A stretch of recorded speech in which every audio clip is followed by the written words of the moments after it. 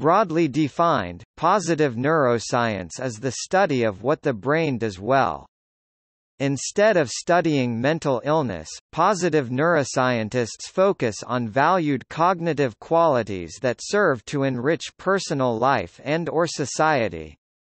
Topics in positive neuroscience overlap heavily with those of positive psychology, but use neuroimaging techniques to extend beyond the behavioral level and explain the neurobiology which underpins positive cognitive phenomena such as intelligence, creativity, optimism, and healthy aging.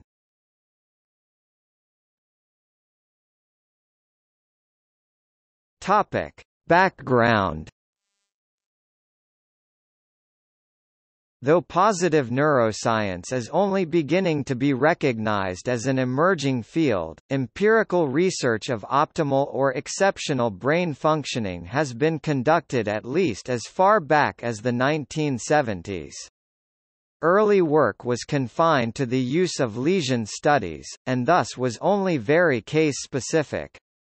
Human electroencephalography, first practiced in 1920, was applied to the study of creativity in the early 1970s. As in vivo brain imaging has become more sophisticated, investigations of positive neuroscience phenomena have incorporated multiple functional neuroimaging techniques, functional magnetic resonance imaging and positron emission tomography, and structural imaging, diffusion MRI, voxel-based morphometry, in vivo magnetic resonance spectroscopy.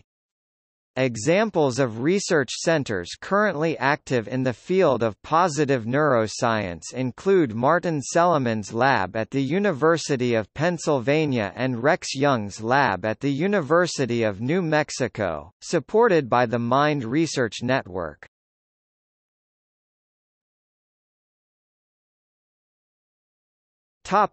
The Templeton Foundation. In 2009, the John Templeton Foundation and a committee of advisors at the University of Pennsylvania put out a call for grant proposals aimed at investigators conducting research aimed at gaining a better understanding of the ways in which the brain enables flourishing. Qualifying projects had to apply tools of neuroscience to positive psychological concepts, and focus on one of the following areas: virtue, strength, and positive emotion. What are the neural bases of the cognitive and affective capacities that enable virtues such as discipline, persistence, honesty, compassion, love, curiosity, social and practical intelligence, courage, creativity, and optimism? Exceptional abilities. What is special about the brains of exceptional individuals and what can we learn from them? Meaning and positive purpose. How does the brain enable individuals and groups to find meaning and achieve larger goals? Decisions, values, and free will. How does the brain enable decisions based on values and how can decision-making be improved?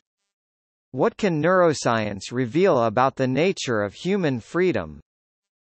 Religious belief, prayer, and meditation. How do religious and spiritual practices affect neural function and behavior? 15 research projects are now underway as part of the Positive Neuroscience Project.